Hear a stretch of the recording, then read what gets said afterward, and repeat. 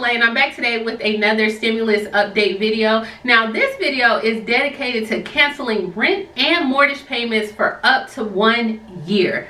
That is right. So guys, I was reading an article yesterday. It was published by Forbes.com. Okay, and in that article, it was talking about Representative Omar, who is proposing to Congress that we cancel rent and mortgage payments for up to 1 year. Now, this is not the only proposal that is going up to Congress right now. I've addressed it in another video. However, let's go ahead and talk about this one. All right.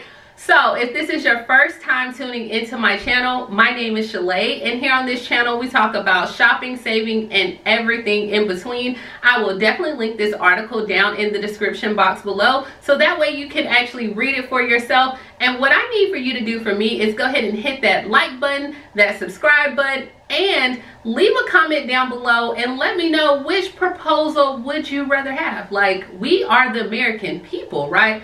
For the people, by the people, we're the people. I think that's how it goes.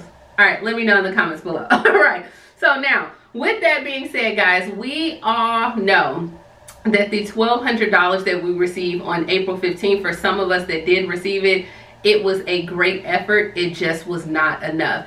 And with the fact, to add salt to the injury, 171 people did not receive their payments just yet. Now, I know everyone is working overtime to try to get those payments out to you, but we all know a lot of this money was already spent on bills, rent, and just trying to get on track moving forward, meaning we need some more money, right? We need money. We need money. Now, the first proposal was done by Tim Ryan and Rokana, and what they proposed is what is called, I'm gonna give you a quick cliff notes because I did a video about it, but what they propose is this: the Emergency Money for the People Act. Now, with that being said, that will give $2,000 monthly payments for Americans that are 16 or older for up to 6 to 12 months, even as long as 18 months. Now, what that means is, the reason why they're doing this, guys, is because if you think about it, a lot of people were left out of the CARES Act, and that was with like the adults with disabilities, college students, as well as even some high school students, because they were claimed on other people's tax returns, so they couldn't receive anything. Now, under the Emergency Money Act for the People, or the Emergency Money for the People Act, under that, what it would allow is every American age 16 or older making less than $100,000, you would receive the $2,000 per month. Now, of course, if you're married and couples that earn less than $260,000, you would receive at least $4,000 per month. For each child that you have up to 3 children, you would get $500 additional per child. Now, with that being said, it does have it. I talked about in a lot of video. We all know that there are pros and cons, of course, with that, but it will help the people, and it gives you $2,000. It allows you to continue to kind of get back on your feet at that time, return back to work, and it's just not as bad. With that being said, moving over to Proposal 2. Proposal 2 is to cancel rent and mortgage payments through the coronavirus emergency. So, Representative Omar, she introduced the Rent and Mortgage Cancellation Act. If approved, this will call for a nationwide cancellation of rents and home mortgages through the duration of the coronavirus pandemic for up to 1 year. So either we get $2,000, or we're looking at pretty much getting our rent or mortgage payments clear for up to 1 year. Now, what would this include? Full rent payment forgiveness for your primary residence. So if you are a renter and this is your primary residence, you will get it for 1 full year.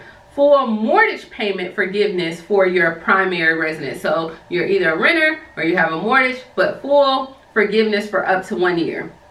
This also would not have any impact on your credit rating at all, so it would not give you a negative credit rating or rental history. Not only that, it would establish a relief fund for landlords and mortgage holders to cover the loss. So your landlord will still be able to benefit from it from the relief fund.